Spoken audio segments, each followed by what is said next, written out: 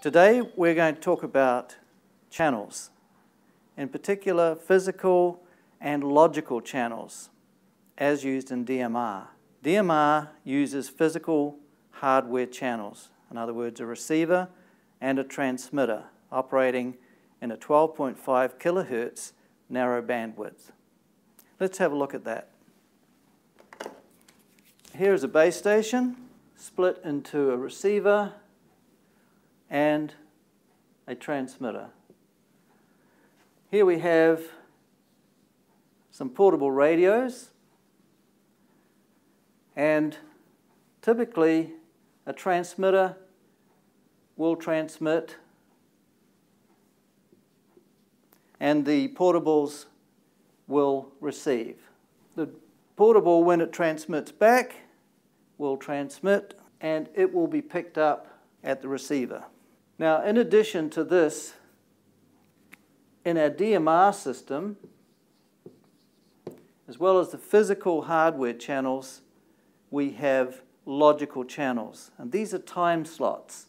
So on the transmitter, there are two time slots which are part of the 12.5 kilohertz bandwidth.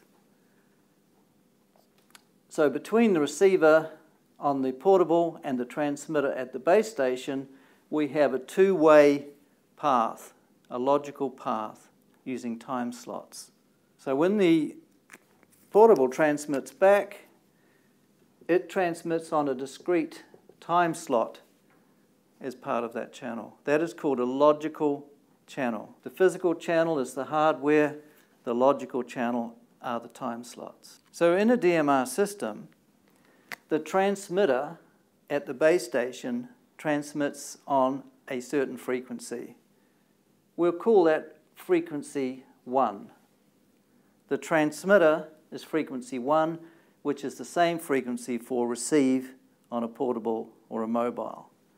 At the base station, the receiver will work on a second frequency, which we'll call frequency 2.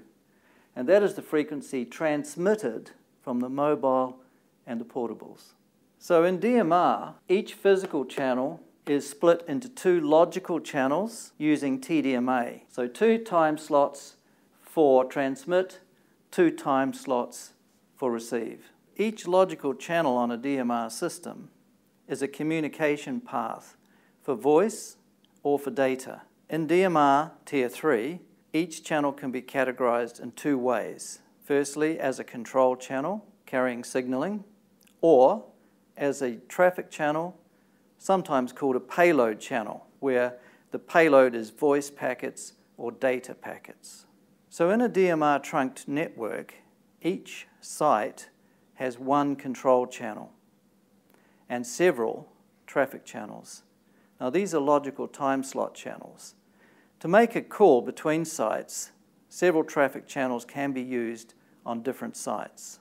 For multi-site group calls or inter-site individual calls, a traffic channel is used at each site involved in the call. Channels can be set up with the following options: allow control, allow traffic, or to inhibit if jammed. Jammed meaning excess noise or interference on the channel. Typically at a site, only one channel is allowed to be the control channel. Other channels would be allowed to be traffic, and they'd also have inhibit if jammed enabled.